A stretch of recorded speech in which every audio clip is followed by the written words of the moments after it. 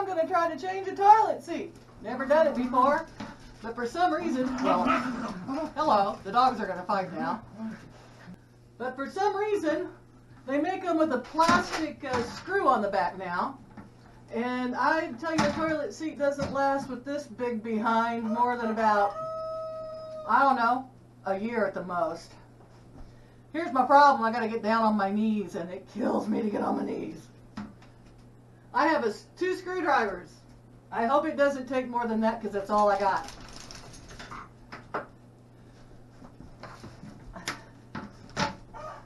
Ouch! Okay. Ow! Ow! My knee feels like it's got a nail sticking through it. Oh!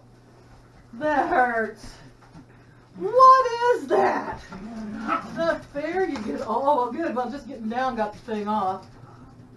That was a miracle. We're off to a good start then.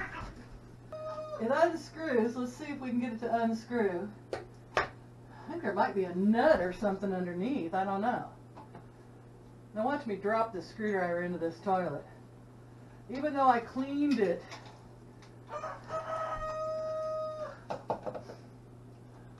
well, I think that would just sit there and spin if I didn't hold that thing on the bottom. That's crazy, I think. Isn't it? Oops. The little plastic thing broke. So now I can't... Alright, you know what? We'll just muscle it off of there like that. Just break the son of a gun off. Alright, now clean the potty. How many times have I washed this stupid thing? Alright, I'm going to try to wash this thing again. I do not know how people keep pristine, clean potties. Every time I wash mine, I use it and it's dirty again. What do y'all do? Spray it with Teflon or something? I think that's a good idea. That's some Teflon spray for potties, along with Poopery. Alright, I'm going to clean this thing and I'm going to come back and try to put the new one on. I'm back. That's as clean as it's going to get. So, I'm opening up this new one. I know it's an elongated bowl. There was so many choices. You can get a potty seat everything from $10 to $200, I swear. I didn't have any need for a slow closing one, although that would have been nice when I had my son living in my house. But I'm going to, I think this one's going to fit. It seemed it was $15 plastic. That's why they make those plastic, is so they break and you got to buy a new potty seat from time to time. I went ahead and bought a vinyl one, even though I know it won't last long. I've had them before, about 6 months before the vinyl cracks out and breaks. I know. But I thought, well, for 6 months I'll be comfortable. Now, look at that. Plastic. Why? Why? I assume I have to pop these little things open. These little things that break in no time at all. These little tops. What? How the heck do you... What is there to this? I'll break it before I even get it on there. It just doesn't pop open like I was hoping. What? Why? Does it pop open from this side? Or does it snap open? It seems to be a line there, but I think maybe it's attached. Try to go at this in some sort of a logical manner. You should be able to just pop it open, right? Right. Oh, it pops from the other side. No directions. They didn't say that on the directions. There was no directions. For $15, you don't get directions. I guess they think this is common sense. They don't know me, do they? All right, craziness. Okay, now, if I can do this without losing a bolt, I guess I just stick it on there, put the bolt. This may have to go through the bottom. The bolt is in the top. Okay, which means I got to reach under and hold this steady while I tighten. Oh my God, I'm going to have to pat my head, rub my tummy, and do 10 things at once. I don't know how this is going to go.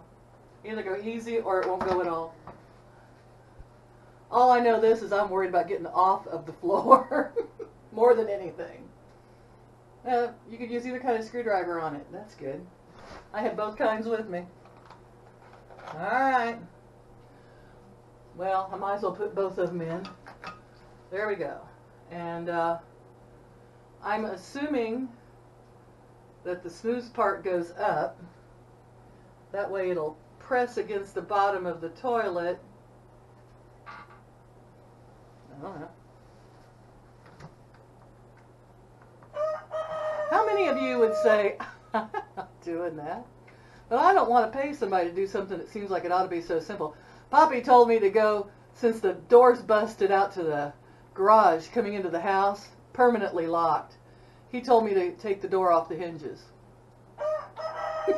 Yeah. Take the door off the hinges. Alright. How do you do that? I assume it has something to do with the hinges. What do you think? Screwdriver? Pliers? I like the idea of a crowbar and a mallet. That might take the door off the hinges.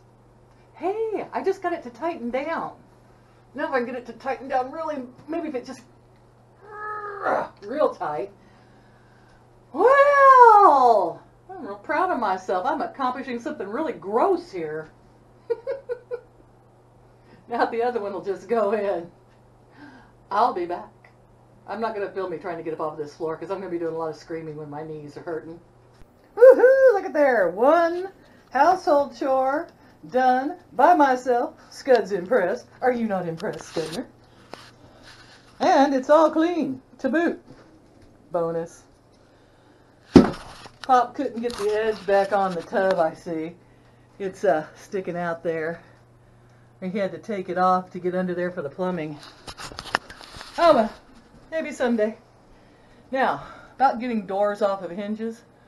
I'm thinking if I tie a rope to the handle and then to the car and back up real fast, you think you'd get that door off that hinge? I don't know. Sometimes I go at things like that. It's a good thing I don't have a chainsaw that works I could start. Because I could cure a lot of stuff with a chainsaw. I found a Sawzall the other day, like those also, but the batteries were dead and I couldn't find the charger because I think I threw it away. It was probably in that drawer. Don't judge me, I told you. The minute I throw stuff away, I'm going to need it. Alright, on to my next thing. I will show you that the hot water heater came in. Is not that a thing of beauty? Can you see it? There it is. EcoTemp, the future of efficiency. Look at that. And even prettier is the faucet that has the heater in it. It's a 110. I just can't wait to, I wish I could put that on myself. But you gotta wire up the plug also.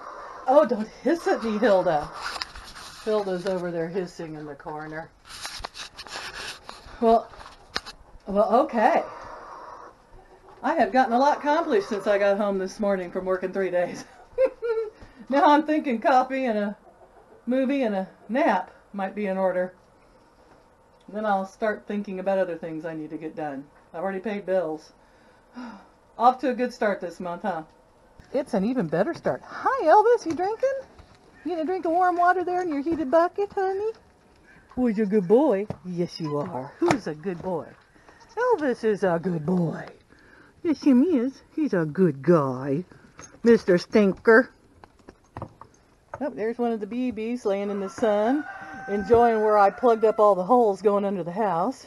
You like laying on that insulation? Is it warm? Probably is. It's insulation. That would make sense. There's Mama. Okay. Yeah. Here's the deal. What are you doing on top of the chicken house? Moon? What the heck? I bought grass seed today. A big bag of it. And I walked around the yard putting it down. I don't think you can see it with this camera. If I could zoom in, you probably could, but I'm on the 8-man again. But there is seeds on the ground, guys, I swear. I'll get down there if you can see them.